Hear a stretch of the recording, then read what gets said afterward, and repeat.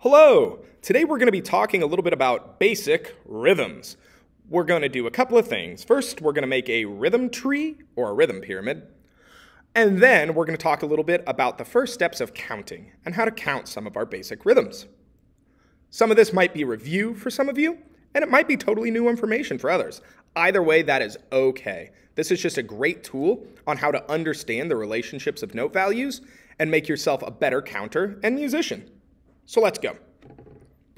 First, we're going to add our whole note to the top of the page. That's going to serve as the peak of our pyramid, and that's the value that we're about to divide notes out of. So our whole note, just to be clear, is an open note head with no stem, and it's going to take up 4 beats in our music. So that's our biggest value. If we want to divide that in half, we can make 2 half notes out of our one whole note. And as you'll see here, we can do that just by adding a stem to that open note head. And if our whole note is 4 beats and our half note is half of the whole, then each half note will be 2 beats, adding up to our complete whole. That's just the first step though. We can divide out the half note as well. If you look at the half note on the left of your page, you're going to see it divide out into 2 quarter notes below. A quarter note looks just like a half note, but it's got a fully blank, filled in note head. And that quarter note is going to be 1 beat each. 2 quarter notes at 1 beat each adds up to your half note. You have 4 of them, you got a whole note. All the way up it goes in the pyramid.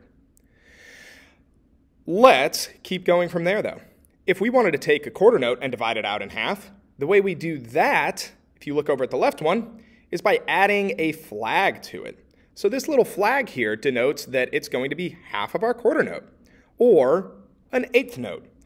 And if our quarter note is 1 beat, and our eighth note is dividing that in half, then each eighth note is going to be 1/2 beat. Let's fill in the other set of eighth notes here as well first. And there you have it, 1/2 beat each. 2 eighth notes add up to 1 quarter note. And our flag is the one that's telling us to divide it out in half. So let's go one step further, and that'll be all we do today. But on this next step, we're going to add another flag, just telling us to divide one step further. Now this 16th note that we've just added down to the bottom of the page looks just like our 8th note, but with an extra flag. Extra flag means extra division. If an 8th note is half a beat, all of these 16th notes are going to be 1/4 of the beat each, because we've divided our 8th note in half. Now, you might see a pattern starting to emerge here with our 16th notes, and if we did keep going, the way that we're going to divide out all of our note values from 16th notes onward is just by adding more flags. And yes, that can exist in music. I know we're already looking a little bit complicated with these 2 flags. It's a lot to look at, but you can add all the way up as many flags as you want. You can make your own music and have 256 notes just like this. But that is pretty hard on the eyes, and I don't think any of us want to be reading that today. So we're just going to leave that one behind. But the main takeaway here is when you add more flags, you continue down in subdivision of beats, onward and onward.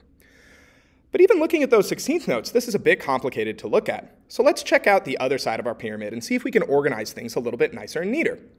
So for starters, let's break down that half note into 2 quarter notes on the other side as well. There we have it, all 4 quarter notes. Those add up to a whole note if you followed up the pyramid.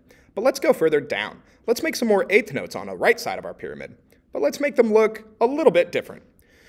So here you see a bracketed set of eighth notes. We've got 1 beam across the pair of eighth notes rather than a flag each. It might look a little bit different, but these musical notes are telling you to do the exact same thing.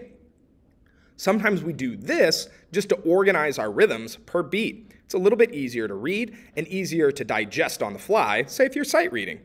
I think it looks a little bit neater and nicer, and I would understand it better in context. So let's do that to our other quarter note as well. Where it really comes in handy is when you get past 8th notes though, because if you look at all of our 16th notes on the left, you might not even be able to tell how many notes are there at a glance. But here, if we use our beaming method rather than our flags, a nice group of 4 16th notes. That comes right out of our 2 8th notes and right out of our 1 quarter note. It's grouped by 1 beat, so you know exactly what you're looking at a moment's notice. And let's go ahead and do that on the other side as well. So there you have it, 8/16 notes on the right side of the pyramid, just the same as the 8/16 notes on the left side of the pyramid. Maybe just a little bit easier to read. Altogether though, this slide here is showing our rhythm tree or rhythm pyramid. And it's showing how as you follow up the line, all of these subdivisions of the beats are just dividing out by 2 as you go into different note values. Let's talk a bit about counting. So with counting, let's start with quarter notes. For the sake of this video, we're just going to count to 4 and group our notes in 4s. So 1, 2, 3, 4 is how we would navigate these quarter notes. Simple enough. You tap your foot on the beat, you count on the beat. You've got your numbers are your quarter notes. Now if we have eighth notes, we add our upbeats. So we've still got our numbers. Pay attention to the colors there. Our first eighth note groupings correlate to exactly where our quarter notes fell. But now we're adding notes after as well, and those are going to be our ands, or upbeats, or offbeats. So counted in context, it sounds like this. 1 and 2 and 3 and 4 and. We've still got our downbeats. We're just adding a subdivision to what we already had. And we're going to do that for one more step as well. So let's check out all of these 16th notes.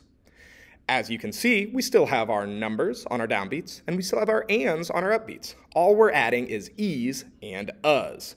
And those are going to be our further subdivision that goes in between where those eighth notes were. In context, this sounds like this counting. 1 e and a, 2 e and a, 3 e and a, 4 e and a. As you can tell when I counted, and when you practice this on your own, your 1s, 2s, 3s, 4s, whatever number you're on for your beat, and your ands are still falling in the exact same rhythmic place. We've just added e's and we've added uhs in between them with our subdivisions going to 16th notes. These syllables will exist in whatever way we count these rhythms, even if we're mixing and matching 16th notes and 8th notes and quarter notes, which we do all the time in music. Most of our music isn't going to be as neatly laid out as this picture here, but it's going to be a little bit more complex. But that's a topic for another day. Thanks for watching this video, and we'll get back to more counting rhythms in a future video.